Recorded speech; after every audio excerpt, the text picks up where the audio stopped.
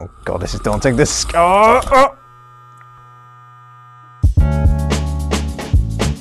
Welcome back, guys, to another edition of Looted. Today we're going to be unboxing and trying out Qoopers, a 6-in-1 modular robot kit by the guys over at Robobloq. Now this kit was sent to us by ROBOCUBE.co.uk, which has sent us kits in the past, and basically they just sell loads of STEM robot kits with a goal of using said robots to educate kids about programming and robotics. Kind of wish these guys were around when I was a kid, because then maybe I would have programming knowledge beyond basic HTML. I might not be able to program a robot, but goddamn can I make a sick MySpace page. So as I said, this is a 6-in-1 robot kit, and you can make one of the 6 cute little robot designs they've got up here.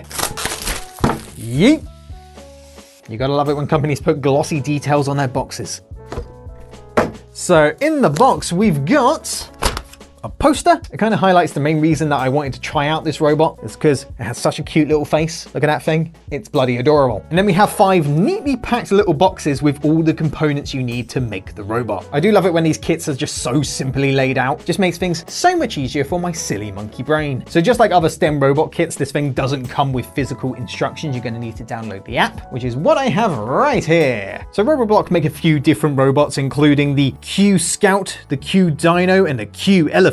But we've just got regular old Qoopers, so we're just going to click on that, and then you have all 6 robots that you can make along with their instructions and a short little intro. So for example, if we wanted to make the dozer, you can click on intro and then you get a star rating as to how difficult this thing would be to build, as well as a short little bio and approximately how long it would take to make. But if you ask me, the dozer is child's play and I'm an adult, so I'm going to go for the more complicated robot design for children. So I'm going to go for the Cavalier, the one with arms, which is a 4-star difficulty and will approximately take 70 minutes to make, which really isn't so bad when you compare it to the last robot we made.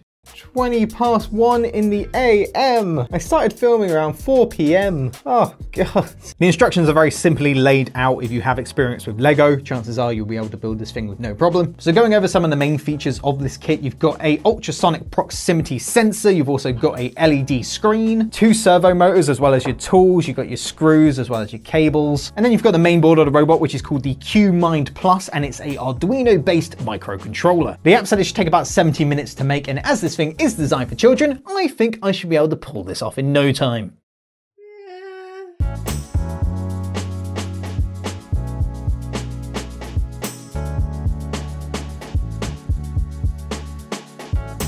This is fiddly.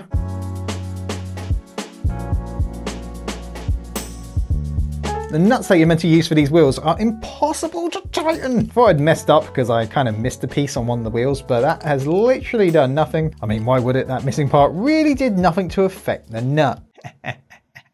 Affect the nut.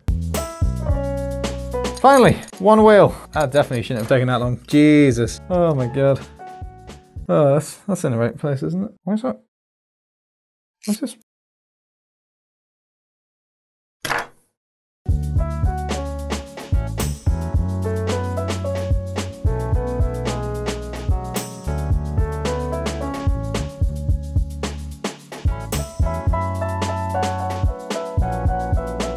Finally, it is finished, and it only took me an hour and 50 minutes, which is a fair bit longer than 70 minutes. And the sad thing is, most of that time was probably spent on that one nut, which is a tad embarrassing.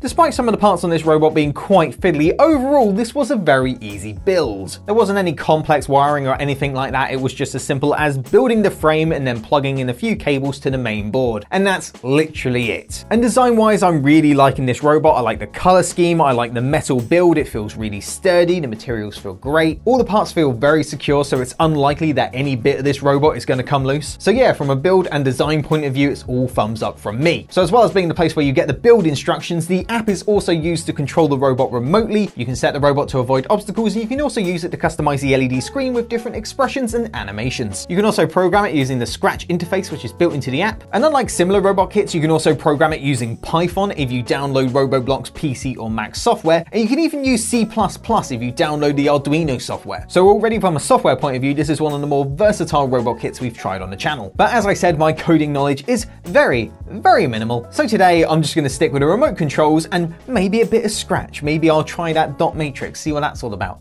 Hey, that's a face, and I just realized I've left the film on. I'm literally suffocating the guy.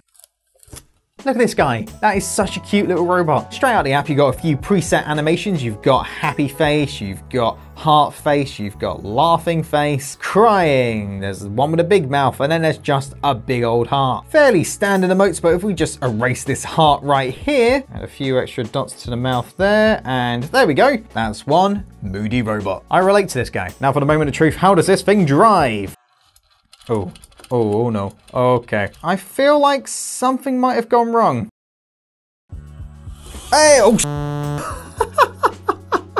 yeah, it was the batteries that are an issue, and this thing loves to bomb it. Jeez. Nice, nice. Actually, the movement on this thing is actually really good. Going forwards and bloody hell, stop going so fast. Forward slowly, slowly. Slowly is apparently not in this robot's repertoire. I appreciate this thing can kind of drift, but it sure is making a mess of this table. Now, I really want to see how well this robot avoids obstacles, but to use that function, you need to use the ultrasonic sensor, which according to the instructions is not used in this build. And I've had a look around the robot, but there's really no place to attach this on the front, which is where you need the sensor to be. So once again, it's gonna be another boss job. Do I have cable ties? I must have cable ties. All right, I don't have any cable ties, but I have poor man's cable ties. Moody robot surgery. Moody robot surgery, yeah. And that right there, ladies and gentlemen, is a boss job sensor attachment. I know, I wish I did better too. You know what, I just realized there's a better way of mounting the sensor.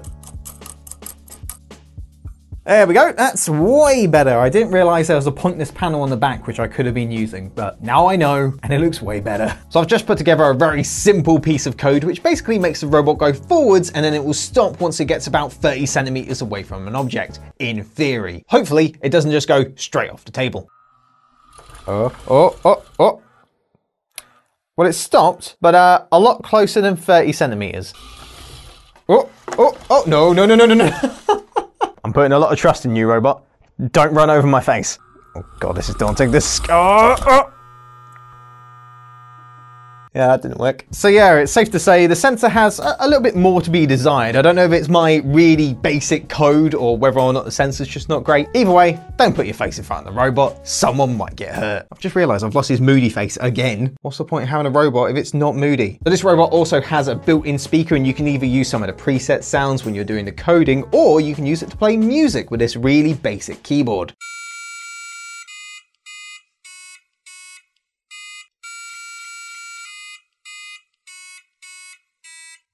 Yeah, it's not very good. Though this kit only comes with the one sensor, you can actually buy more sensors and controllers online to expand the robot's capabilities, such as light and sound sensors, temperature and humidity sensors, gyroscope sensors, and loads more. And there's a total of 8 ports on the main board, so you can actually use multiple sensors at the same time. So overall, I quite like Qoopers. The design is fantastic, the build quality is great, and despite the box saying that it's a 6-in-1 kit, there's actually a world of possibility to be had with this robot. You don't have to follow one of the 6 pre-made designs. You can go ahead and just make whatever you want with the parts that it comes with. And if you buy any of the extra sensors or controllers online, you can actually make this thing do a lot more. And also, just look at that little face. Isn't he adorable? Moody little sod. And now we have 2 robots on our possession. I'm very close to having enough robots to have the robot fighting tournament I've always wanted. There will be bloodshed, or oil shed, or electricity sparks. I don't know, it'll be fun. And with that, I think that's going to be it for another edition of Looted. Shout out to Keegan McAdams, Natasha Savage, Pika Foop, and Luna on Patreon. Thank you very much for your support. And if you like this video, hit like. If you like all our videos, hit subscribe. We've got more videos on the way. You can also follow us on our social pages,